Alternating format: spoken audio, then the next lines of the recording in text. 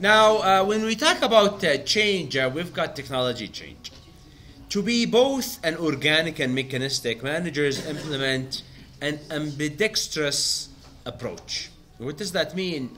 It means that your structure and management processes that will push innovation, you need to look into creative departments that will expand capabilities, explore, develop new ideas, and that's on an organic structure.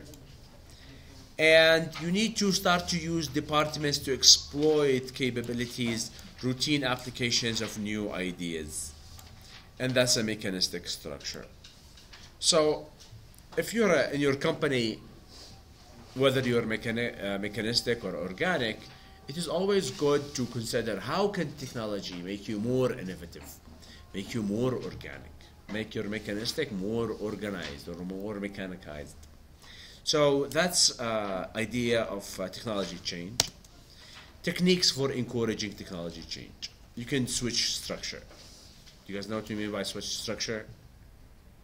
So if we want to encourage, Change from mechanic to organic. yeah, or maybe you want to instead of your organization flat, make it more horizontal. Is it weird to change from mechanistic to organic just like this?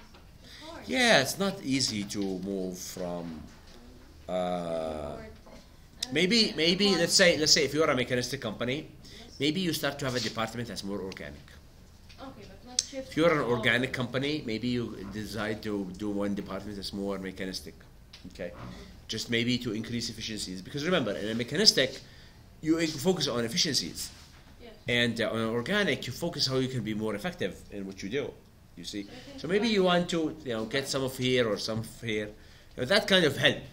You see, Just to get the value. yeah, to get the value of the other side.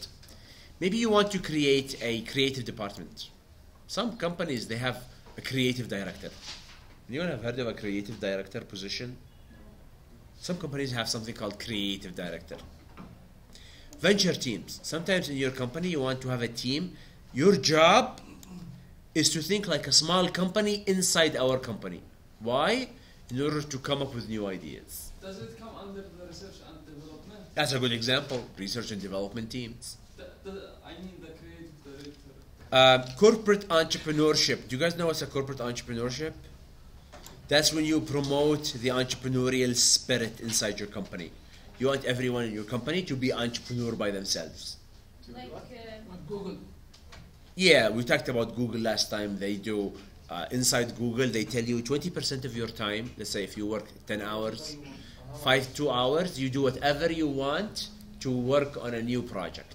This way people can think like entrepreneurs. Okay.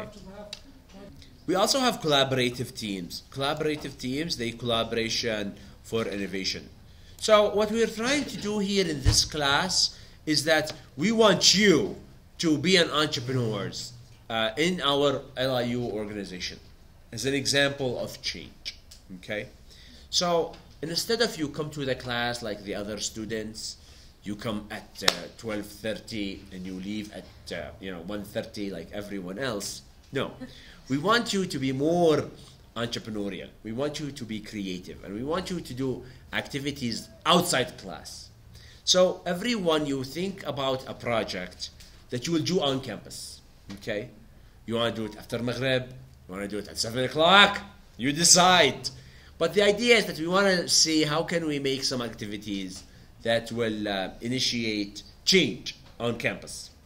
Did you guys get the ideas of what you want to do or not yet? If you have an idea, raise your hand.